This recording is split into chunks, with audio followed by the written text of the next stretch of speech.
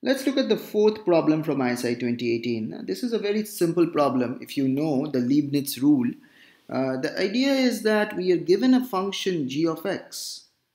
We are given a function g of x. The problem looks complicated because this function is written in the integral form.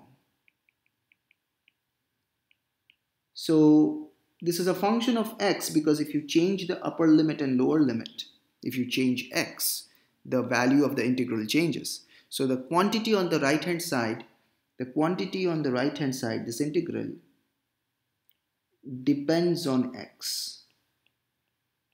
And anything, the value of it depends on x, and anything whose value depends on x is by default a function of x. And we want to show that the function g of x is a constant function. The standard technique, this is a very standard problem in fact. If you are working with Piskunov or Maron's book on single variable calculus, you must have encountered problems like this all the time.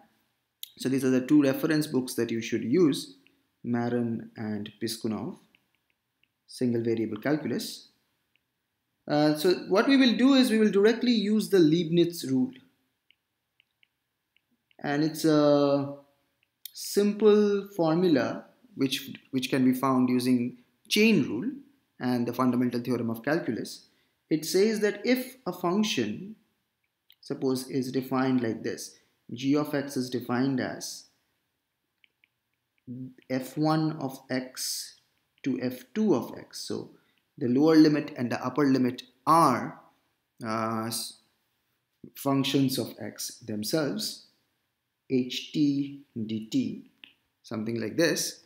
And if you want to take the derivative of g of x, then you just do h of f2x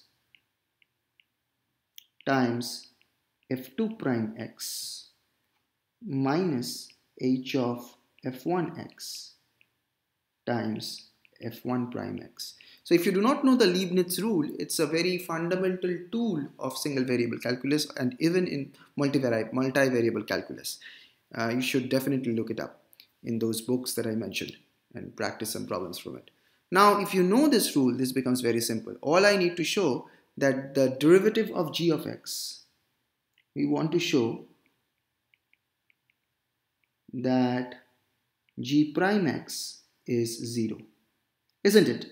Only when the derivative is 0, the function will be a constant function. It won't change, right? Because the derivative measures change. If derivative is 0, then the function is not changing. Okay, so let's take the derivative of this function using the Leibniz rule. So g prime x is equal to f of 2x by 2x. Remember, I'm replacing every t by the upper limit function.